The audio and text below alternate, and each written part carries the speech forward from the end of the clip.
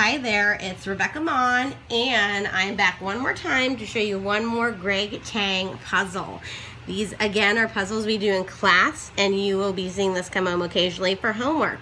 This one is Equato. Greg Tang's puzzles involve a lot of problem solving, a lot of important computation practice.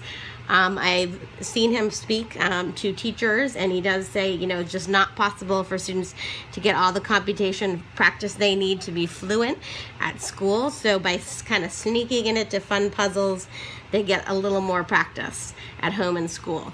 So Equato tends to be the most difficult for parents and me as a teacher at first to understand, but once I get it and the kids we practice at school, they tend to catch on. So this is a first grade version. Second grade versions are a little more difficult, and this has the answers in it because I couldn't get a free first grade version without answers. I do pay to subscribe to the second grade version. That's the one we use. So you're going to fill in the empty boxes to make every horizontal and vertical equation correct. And equation is a good word to review, and we do it in school a lot and at home. It's the same as number sentence or number model, which are the terms our math program uses at school. Okay, and you read, it says read equations left to right and top to bottom. So, we try not to let the kids do 1 minus something is 4.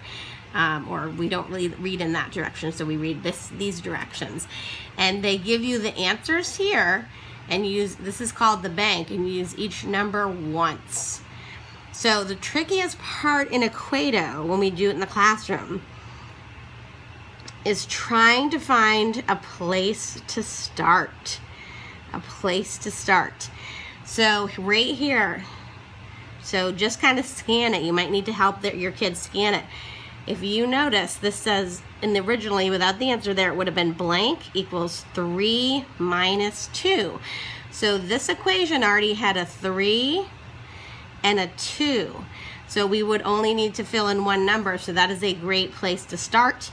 And we remind kids the equal sign can be at the beginning of the equation or near the end. It still means the same thing. So 3 minus 2 must equal what? And then 1.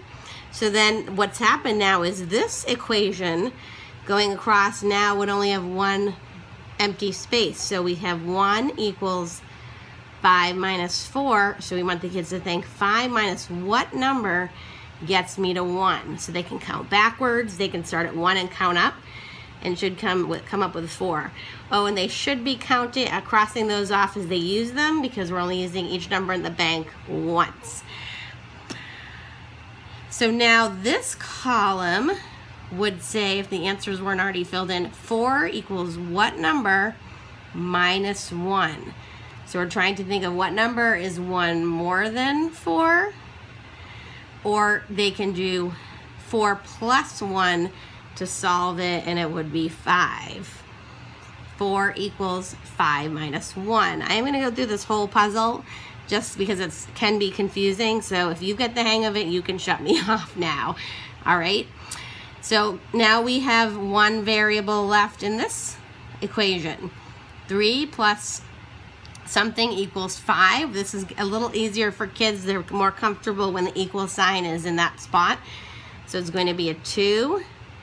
Now, there's only one digit left, but you want to make sure, like I do as a teacher, if you're helping with homework, that your child, doesn't just fill it in randomly, that they think about it. So 2 equals what number minus 1?